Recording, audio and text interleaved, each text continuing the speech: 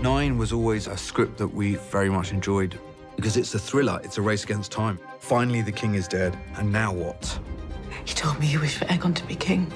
We're getting into a new territory here where we're standing right on the brink of war.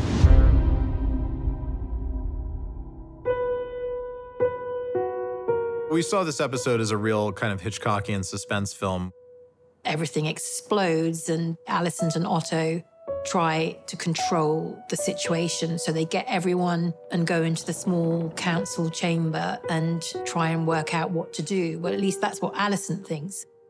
Alicent's horrified because she realizes not only is her husband dead and she has to process that, but secretly her council has been plotting for this very day to come so that they can overthrow Rhaenyra and install Aegon, her son, on the throne, which is the thing that she's wanted, but she didn't want to do it through dastardly deeds.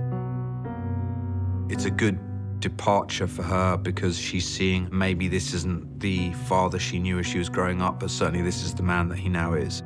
I will not have this. To hear that you have plotted to replace the king's chosen heir. We liked the idea that Beesbury was an honorable man at his core and a real fan of Viserys. And he seems to be this kind of doddering old man who's losing his grip a bit on his faculties. But then we love that he makes this final triumphant last stand and calls everybody in the room a liar and a traitor and then dies for it, but goes out in a very unexpected but I think honorable way.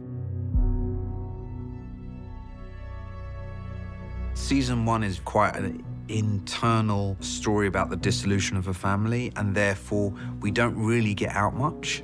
And once we're out there, we really felt we wanted to make the most of it. Otto Hightower decided they need to murder Rhaenyra and Daemon and their whole family so as not to have an opposition. Alicent refuses to let that happen, and it sets off this race for both of them to find Aegon because each of them wants to influence him. Where is Aegon?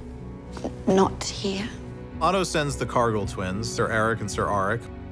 Alicent goes to Cole, her loyal bulldog, who grabs Aemond as a partner and sends them out into the streets, knowing that Aemond knows what Aegon has been up to in the streets of King's Landing. And I think that's the big mystery of the episode is, who is Aegon really? Who is this man we're about to make king? You tolerated the prince's proclivities for years. We swore an oath of service until death. Over the course of episode 9, Eric and Arik show us that they are not in sync, particularly when it comes to Aegon as a worthy king, whereas Arik is okay with following orders. Eric feels more and more that his brother is lost, and during the capture of Aegon, Eric doesn't do anything. He allows his brother to fight Criston Cole, but he doesn't intervene in any way, shape, or form, and then disappears. When Aegon and Aemond have that fight, we really wanted to make it into like a sibling hatred, and Tom really dug deep and wanted to create this really tormented character versus Aemond, who is tormented, but he keeps it all hidden and under the surface. I have no wish to rule. I'm not suited. You get no argument from me.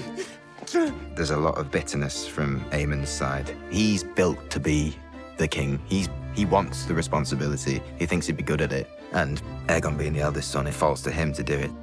Aegon is an unlikely and unwilling king. He doesn't think his father ever really loved him enough or respected him enough to think that he was worthy of the job. And much like Daemon, Aegon just wanted to know that Viserys loved him and thought him worthy. He'll never really get that because his father died before he could say anything. You love me. You imbecile. Aegon's coronation is another one of these show trials. The Hightowers really do like their staged events.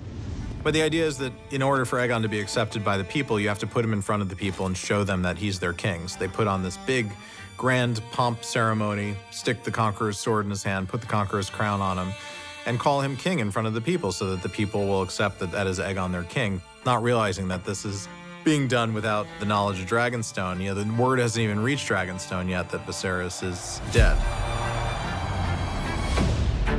So Rhaenys wakes up and realizes that she's a prisoner because should she get out, the fear is that she'll go straight to Rhaenyra and tell her what's going on. Eric Cargill, who's had enough of Aegon and does not want to see him become king, defects from the Kingsguard and takes Rhaenys out of the castle with him, right in the midst of this big roundup to witness the coronation. We needed a penultimate scene, so we tried to come up with what's the worst thing that could possibly happen at the coronation and realized that it was a dragon to be let loose.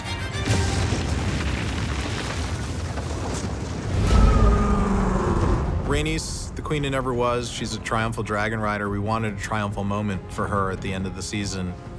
We really wanted to make sure that there was meat on her character. Rhaenys was not passive, and it felt this was an incredibly valuable moment to, rather than have her just bear witness to something, be able to take part in it, but her moral standpoint become the reason for inaction rather than action. She knows if she sets fire to that dais, she ends any possibility of war and probably sets peace throughout the realm. But I think probably doesn't want to be responsible for doing that to another mother. And it's a complex choice, and one that people might dispute or have a problem with. But that's the choice Rhaenys makes in that moment. We see her busting out and being the one that's going to take the news to Dragonstone of the coup and of Rhaenyra's throne being stolen is a great, great heroic moment for her character.